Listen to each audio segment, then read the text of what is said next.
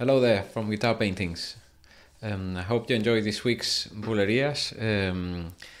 It's been really hard. This has been the shortest piece I've published yet, but still it's been the hardest. It's been the hardest to compose technically, and because I've said this before many times, my weakness is rhythm, and this piece is all about rhythm, and that's why I want to do it, because I want to get better at it. But still, I feel when I play it back, or even when I'm playing myself, I feel I'm kind of out of time or whatever.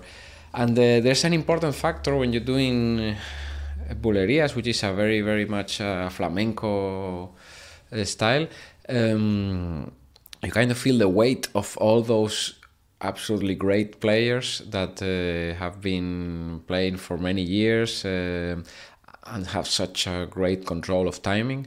So I mean, I feel in harmony and ideas maybe it's not so bad what I do, but compared with those other guys, the rhythm, the rhythmic drive, and I don't know, the way they do it so naturally. Well, it's just overwhelming sometimes. So yeah. But at the end of the day, I'm trying to get better, and this piece is, I hope, the beginning or the continuation of me getting to know this style a lot better. I think I have to do more Bulerias, and quite a few, so that I get better at them. Also, the piece is only 2 minutes long, and I couldn't make it any longer because it was just really hard to play it. So actually the composition went quite fast, and once I had the ideas, and then I had to say, okay, now I need to play this and defend it in front of the camera. So I just didn't have time to make a longer piece, and I feel maybe I should next week make it longer, but it's kind of against the idea of this whole project. I want to make a statement of doing one piece a week, and then, after the week, try another one. So yeah, I might try another Bulerias, but we'll see.